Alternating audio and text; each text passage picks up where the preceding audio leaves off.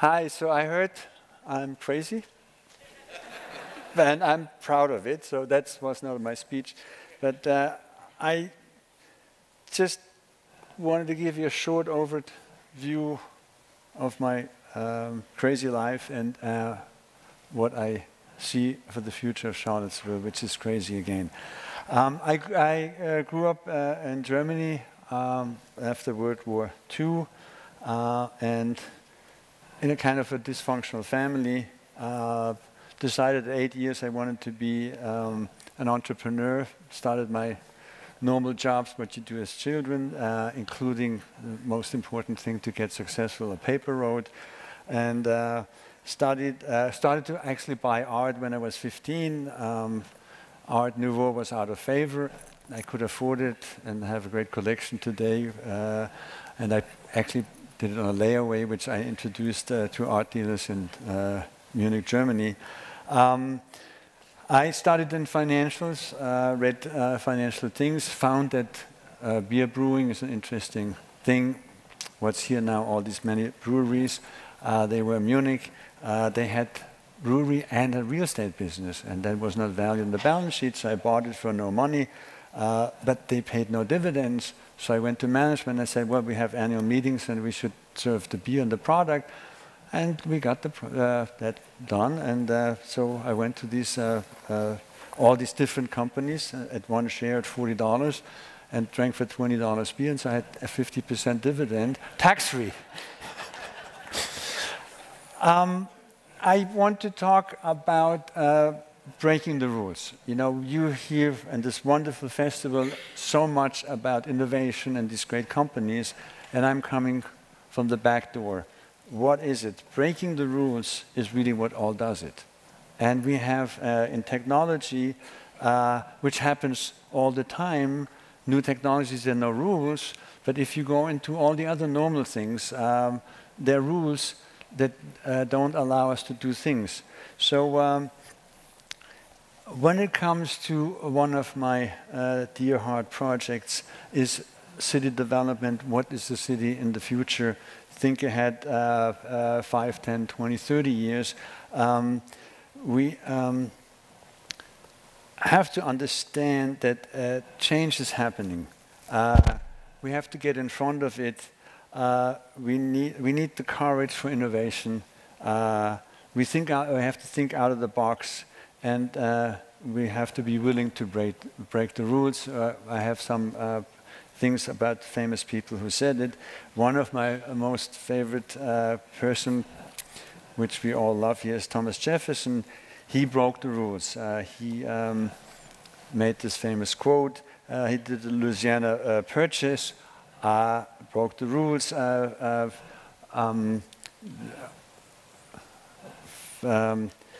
I'm looking at my time, sorry.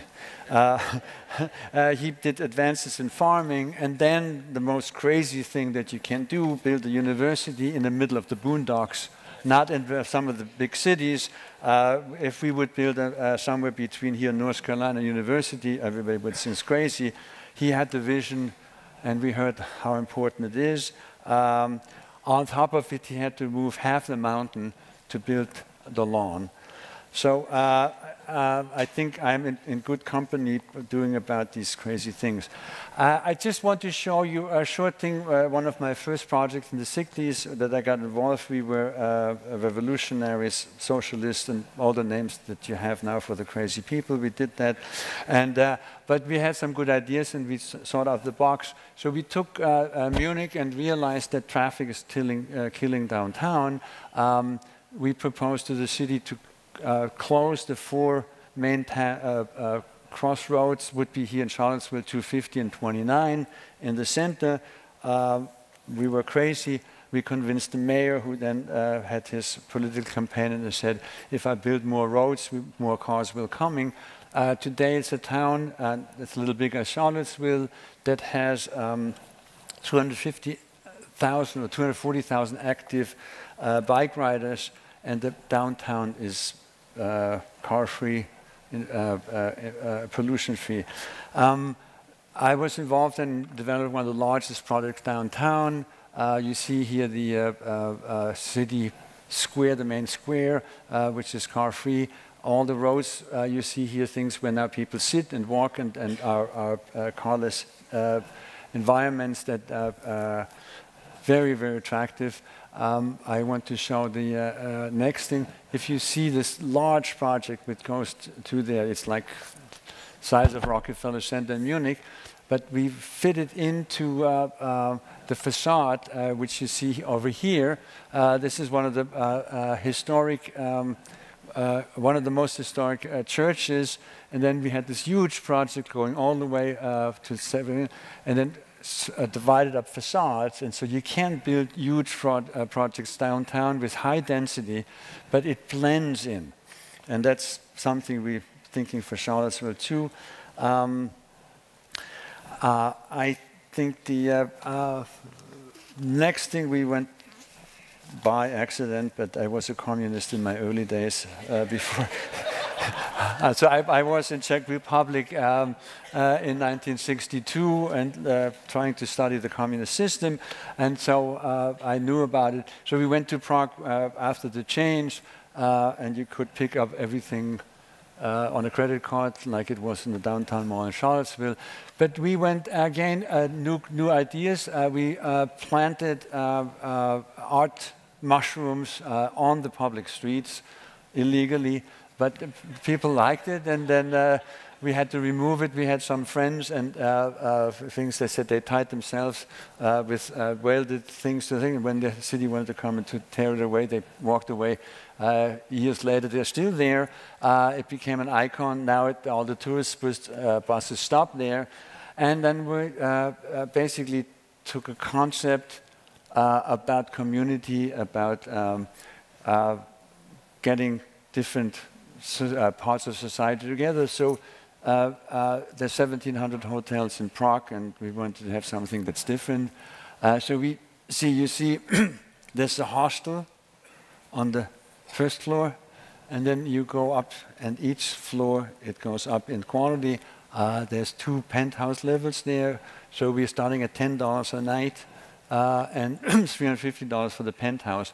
So all people from all different pocketbooks can live together. It works wonderful. The quality is the same mattresses, same things. Then the community gets together. We have amazing events there, and all people live together. They love it, and it works, even though everybody told that it cannot work. The next step was it worked, so we put more crazy mushrooms, art mushrooms on the top terraces. And then one day we said, well, we want to have flying art. So you saw in this picture, so we had sculptures, and we used the electric lines, and we used the cables for the street lights. And we went to the community and said, can we do it? And they said, you're crazy, but we showed them some, and then it's there today, it works. We have then insects flying on the walls of our house, and but actually they're very helpful. So just a short thing, we are 100% carbon 0% carbon imprint in the hotel. We have many firsts in Europe, many firsts in the world. One of them is that we took the air condition and put them in the basement. And then the heat from the air conditioning heats up the warm water.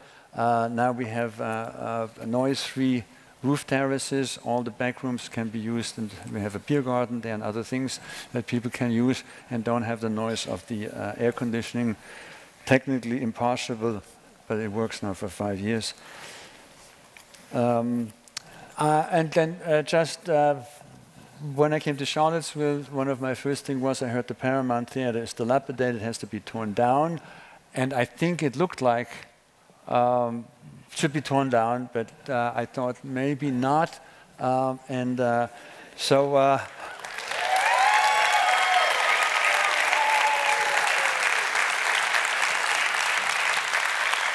now, well, I run a little over time, but I share a story with it. So I didn't have all the money. I didn't have all the money together, so I went to my banker, and who sits right down on High Street, and I said, I want to buy the Paramount, and he said, are you crazy? I said, yeah, I am, but if you swear by your grandchildren that you won't tell anybody, I'm not buying the Paramount. And we went in this thing, but now here this is lit. We have one spotlight in here, rats were running around, water was dripping from the ceiling, and I had a flashlight, and I showed him this chandelier and that chandelier. And I said, that's Art Deco chandelier, brass, handmade, and each one is worth $100,000. So I'm paying $2,000. I'm just buying the chandeliers, and he gave me the loan. So we had all kind of ideas, and we worked with governments and everything, and finally found a program that we started to develop ideas, put it into a non-profit organization, which is run by these wonderful people here that host us. And so we got it done, and the idea was really, how do you redevelop and how do you get activity into the town? The mall, the city had really a lot of courage. Sorry, I'm off track. We did it, it went into a foundation, and it's very successful. The building next door, if you look at that, it was burned down. It was dilapidated for about 10 some years. Then the owners of the property decided they don't want to pay the real estate taxes anymore, abandoned it, the city took it over. And I said, well, you know, this is dilapidated. I think we can do something out of it. We did the central place, which now is the center of the downtown mall with the outside seating. And but how do you do that? Outside seating was not allowed. There was an ordinance, no outside seating. For if you put more outside seating, more homeless people come there, and it will be bad for the mall. We studied it. We said the model for the mall is entertainment and food, and how we do that. So we talked to the city and told them we need outside seating. It took us 9 months to convince them. At the last meeting with the city council, they said nobody will sit outside in summer, it's too hot. Nobody will sit outside in winter, it's too cold. And I said, deal, we do it only in spring and fall. And they voted for it. And I think you see now, and it's the core of the activity what we have here. So I fell in love with Charlottesville. I moved here, we live here, and sure enough, lo and behold, there is this rundown factory 2 blocks from here. Nobody wants it. It's horrible. It has pollution. Has all kind of everything. What's bad? Don't touch it. It's very bad. And I sat on it, and I sat on it, and I said, you know, it's this hole, and it's rundown, it's crimey and everything. But I think people like to be in the Green Valley. So. Very, very sophisticated idea. We had scientists study all of this, but it's basically idea, make a Green Valley. And as the mall was full now, so families couldn't really be on the mall anymore. You either be in a restaurant, you'd have to eat something and pay a lot of money. So we created a community space, a piazza. And you all go to Europe, you like the piazzas. We have the piazza. We have last year 120 events from non-profits and everything. And you see there we have our logo, Dream Big, and it works. The second part, what was the need for things, it looked like this. And then we did this, a park.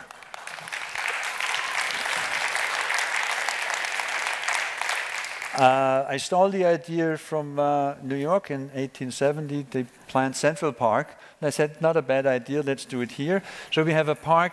People can sit here and live and enjoy it.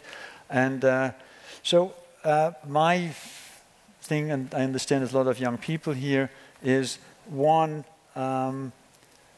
I think the next step that we all should understand and work on is where's Charlottesville in the next 10 or 20 years. I see it, it's a car-free, pedestrian downtown. I think we all will learn that instead of driving 2 and 3 and 5 blocks, we will walk. It works. Everybody likes to do exercise. Some have to go to AC for an hour. But we can do it all day in the thing. And it works. I have seen it in other towns, and we have worked in many different things. It will be livable town. The second thing is we have to do intelligent density, which I showed you before. It can work. It will be wonderful. And I'm not talking like Trump, sorry. I know it and will happen. So what my message is for the younger people here, breaking rules is important. For that is the innovation. For if we wouldn't have broken rules, all kind of different things, we wouldn't have all this wonderful thing that happened here. Decide where you want to go and stay with this. And we will continue to do the things here in Charlottesville, what we have done in the past. If it doesn't go right, go left. Be open to change, and I know change is difficult, and there are certain community members who got hurt in the past, and they're afraid of change. We will do change and include everybody. And then come back, just let's dream big, and it can happen.